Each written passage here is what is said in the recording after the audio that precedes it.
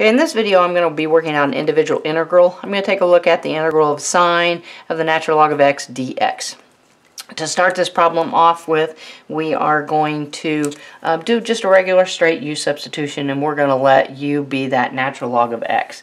So I am going to let u equal natural log of x. I'm going to take the derivative of both sides, so I have a du equal to 1 over x dx.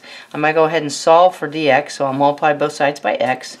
X du is equal to dx. Okay, then we're going to come back up and we're going to substitute in this original equation. So I'm going to have the integral of sine, and then natural log of x I'm going to replace with u. And then I'm going to replace dx with what it equals, x du. Now at this point I've got that extra x in there that I don't need. Alright, now we're going to use a little trick here that is really common whenever you let u equal the natural log of x. Alright, I'm going to take a look at what I've already let u be, and I'm just going to manipulate it and rewrite it. Okay, so let's take a look at this. We'll have u equal natural log of x.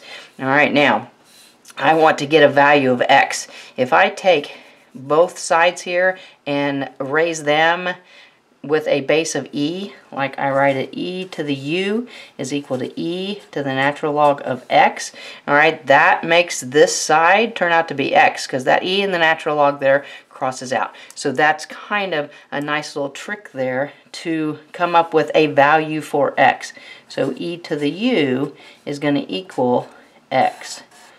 Alright, and I didn't pick anything different than what I'd already had. I just took what my u was and manipulated that so that I could have a value for x.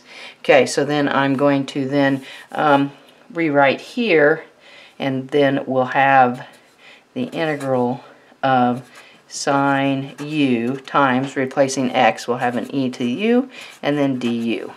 Now if we want, we can clean that up a little bit. Just put the e to the u in front. Not that that's important, but we can. And the integral of e to the u sine u du.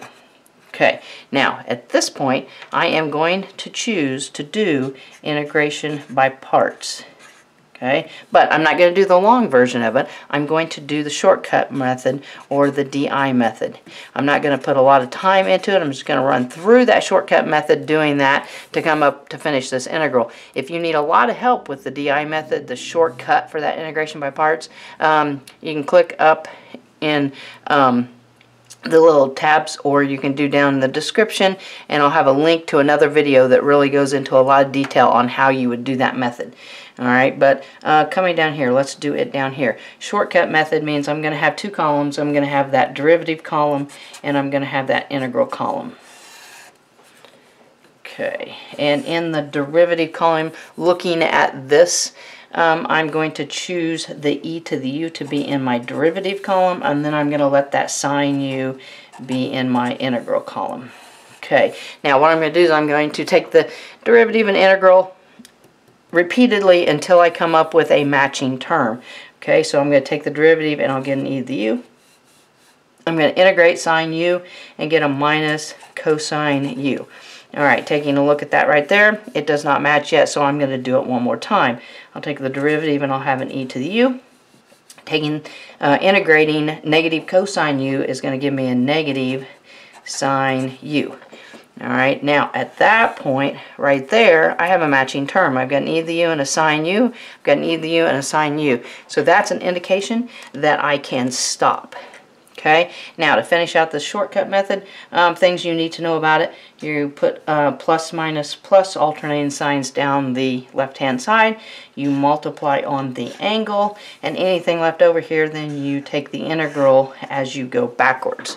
Okay, so from that then I will be able to write out an expression. So we're trying to integrate this right here. So here, let's actually do this.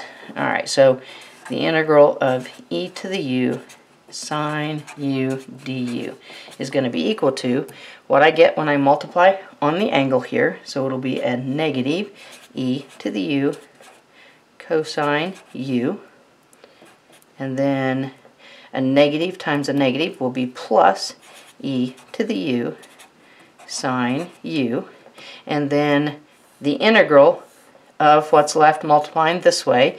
So that's going to be a minus the integral of e to the u sine u du. Okay, now what we're going to look at is right here. I am subtracting this. I've got an equation, so I can keep this balanced by adding this integral to both sides. So I'll actually show that here. So let's add the integral of e to the u sine u du right there, which means they're going to cross out. All right, and then I'm going to add the integral of e to the u sine u du. All right, well, when I add those, I will have 2 on this side. Okay, so that's going to give me 2 times the integral of e to the u sine u du is equal to, and then I can just write what's left over here, negative e to the u cosine u plus e to the u sine u. Okay, now at this point, I'm trying to solve for this integral here. I do not want a 2 out there in front, so I'm going to divide through by 2, divide everything by 2, so divide by 2 there, divide by 2 there, and divide by 2 there. The 2's here are going to cross out. All right, so then that's going to leave me with, I'm going to pull that 1/2 out there. I'll have a negative 1/2 e to the u cosine u, plus I'm going to pull the 1/2 out again, 1/2 e to the u sine u. And at this point, I can go ahead and throw in my plus c. All right, now let's do some substituting here back into the equation so that we have it in terms of x. I have an e to the u, which is x, so that can be replaced with an x. So negative 1/2 x. Cosine u is natural log of x. So then I'll have cosine natural log of x plus 1/2. This e to the u I can replace with an x, and then sine u replacing with natural log of x, and then plus c. Alright, so a final answer right there. Alright, so a little u substitution, a little trick on how to manipulate whenever you let u be natural log of x. And a nice little trick, raise both sides to e, so then you can also have a substitution for x if need be. And then just a real quick run through on that shortcut method for integration by parts.